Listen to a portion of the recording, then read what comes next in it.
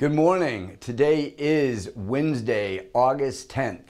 My name is Damian White. I'm here with my associate Steve Rand, and this is the Gold Spot.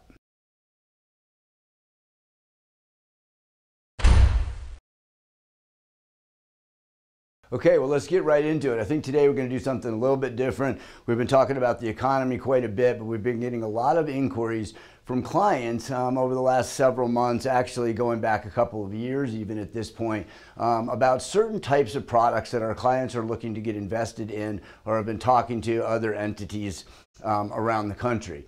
A lot of this tends to be in retirement accounts, but we have seen some personal use of it as well. And what this is more coins that are being offered exclusively to other companies, that are coming from other countries. So Canadian coins, Australian coins, British coins, and they have this, they're giving them an air of exclusivity to them and making them sound like a fantastic investment. One of them I know recently I've heard from a client was on the Canadian Wildlife series.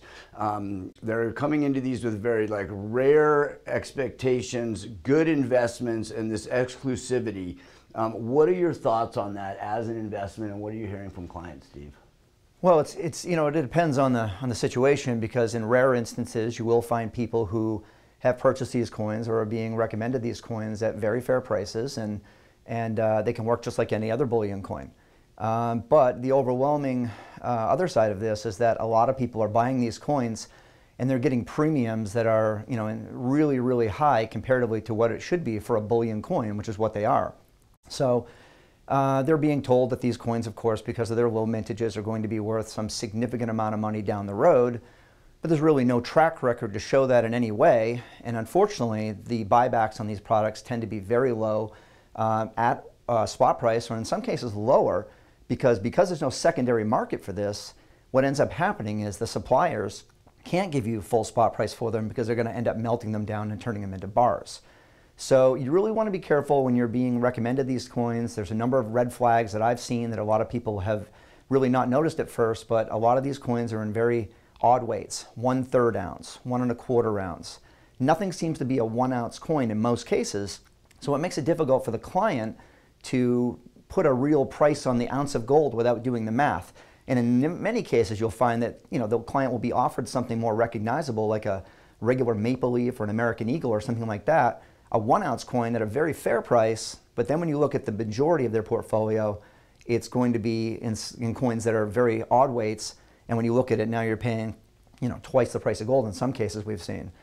The difficulty is going to be is that you have a hard time finding a comparable anywhere out there. You really want to make sure if you're buying these type of coins you can get a comparison, or at least make sure you're looking at that before you buy them, to make sure that you're getting a fair price on it. If you're paying a lot over the price of spot for these type of coins, you're probably not. And you just want to be careful when you're doing this, because it can be very difficult to find buyers to sell those to when it comes time to get out of the market.